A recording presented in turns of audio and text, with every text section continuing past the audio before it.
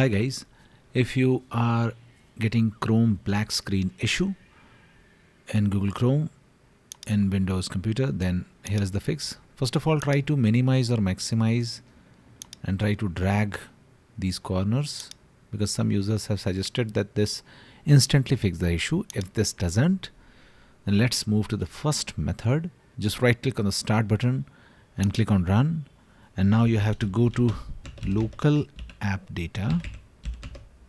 Okay, just type local app data %, okay, local app data %, click on OK, and now you have to go to Google.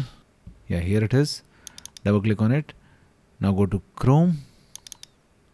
Now go to user data. Now find shader cache. Just go inside it, and now whatever files are there, just delete the files.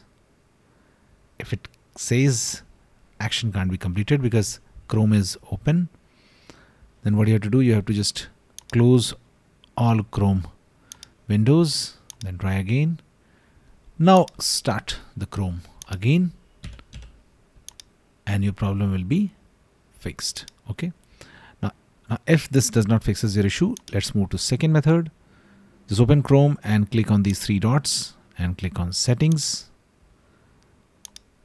And now you have to go to system from the left and just disable graphics acceleration when available and click on relaunch and see whether it fixes your issue. Thanks for watching. Please don't forget to like and subscribe.